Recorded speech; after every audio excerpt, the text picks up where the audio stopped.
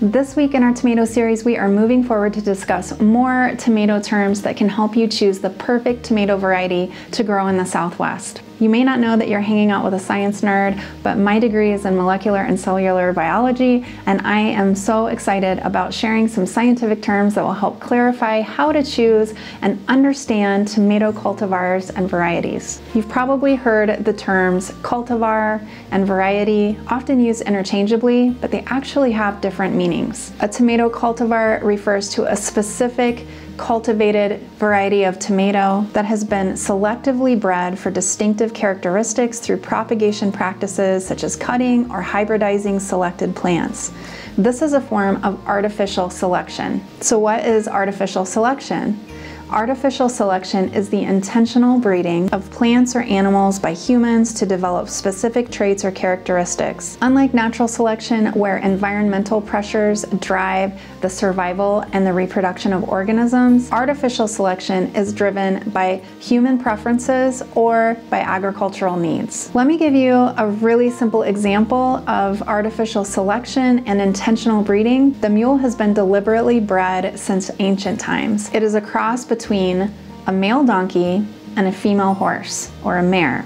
It can also be done by crossing a female donkey with a male horse, and in that case, it wouldn't be called a mule, it would be called a hinny.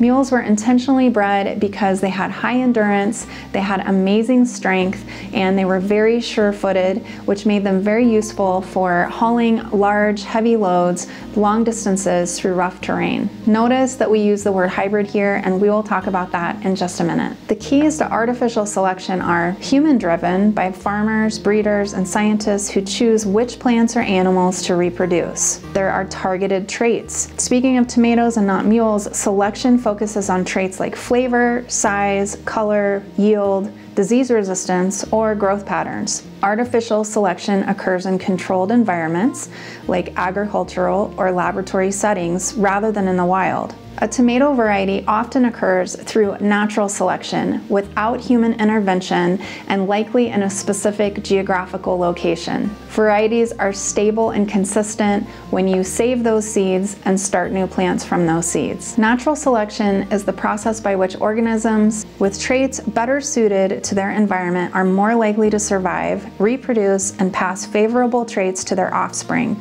Over generations, this leads to the adaptation of species to their specific environments. The keys to natural selection are variation, different traits amongst individuals in a particular population such as size, color, or disease resistance. Heritability, those traits can be passed from parents to offspring. Differential survival and reproduction, some individuals are better suited to their environment, allowing them to survive and reproduce more successfully. Adaptation, over time, beneficial traits become more common in a population. This is because certain traits make an individual more likely to survive and reproduce. You can see the results of natural selection in arid-adapted varieties of fruits and vegetables that we grow here in our gardens. A plant that survives environmental conditions such as low humidity, low rainfall, high heat, or other environmental factors that goes on to produce a fruit and seeds will have offspring that are better suited to that environment as well. To add a little more detail or confusion, a cultivar can be an heirloom, but not all heirlooms are cultivars. Not all cultivars are GMOs, but GMOs can be cultivars. This is why understanding the difference between artificial and natural selection will help some of these terms and concepts be a little less confusing once you get your head wrapped around it. A hybrid can be created by a breeder crossing two different parent plants together to get desired characteristics.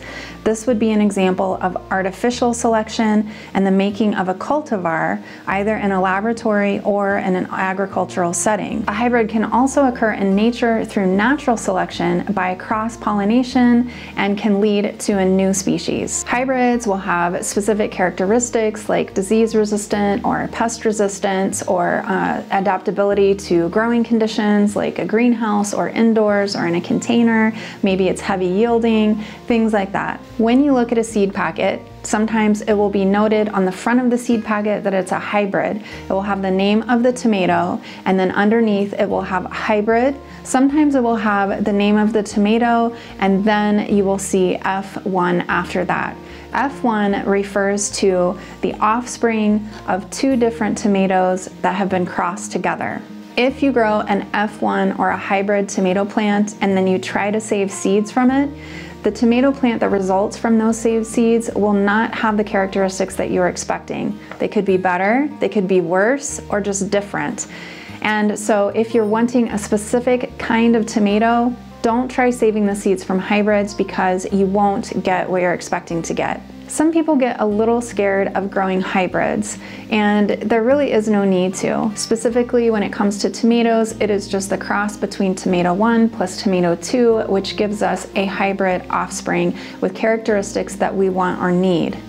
There is no addition of any other genetic information or material as there is with GMOs, which we'll talk about in just a minute. And if you think about it from our mule example where we cross a donkey and a horse to get a mule that does better under certain circumstances and environments, that is exactly what a tomato hybrid or another vegetable hybrid does for you as well. An heirloom tomato is an open pollinated variety that has been grown and shared often in a specific location for many years. Open pollinated simply means a flower is fertilized naturally by wind and insects. Heirlooms were around long before commercial hybrids were developed, beginning in the 1950s. Heirloom varieties are known for their wonderful flavor, but they often lack resistance to diseases and pests and can struggle under certain conditions. If you want to save seeds from an heirloom tomato, the offspring that you get will be exactly like the parents, and so you can save those seeds without worry, unlike with the hybrids, which can give you who knows what. I have saved GMOs or genetically modified organisms until last because they are a hotly debated topic. A GMO is a plant that has had its genetic material altered using modern biotechnology, often by introducing genes from other species.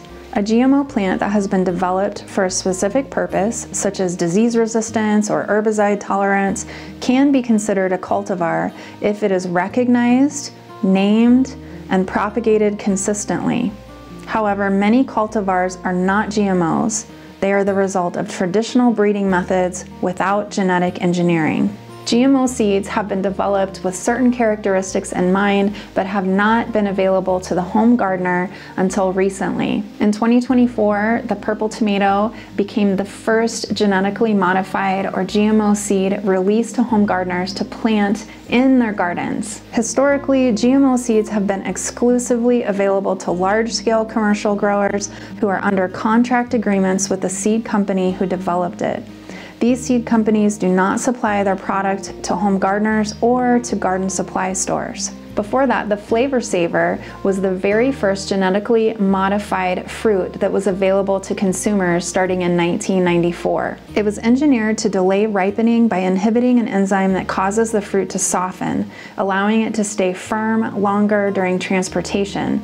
In this case, the fruit was sold to consumers to eat, not the seed for planting. Because the flavor saver faced high production costs and high consumer skepticism, it was discontinued in the late 1990s. Gardens are a very personal thing. They are an extension of us, our desires, our needs, our values, our interests. So whether you plant an heirloom or a hybrid tomato, that is your choice. I am just presenting the information for you so that you can better understand the terminology. If you're worried about getting a GMO seed into your garden, remember that as of right now, January of 2025, the only GMO seed available to home gardeners is the purple tomato. Next week, we're going to be talking about the growth habits of tomato plants, such as indeterminate and determinate, and the pros and the cons of both of those things. We're also going to be talking about all of the information that is on a tomato label and seed packet and how to understand all of those things. We're going to be utilizing some of the terms and vocabulary that we've talked about this week and last week, so stay tuned for that. I'm Kara from So Arizona. Thank you so much for watching. Until next time, happy gardening.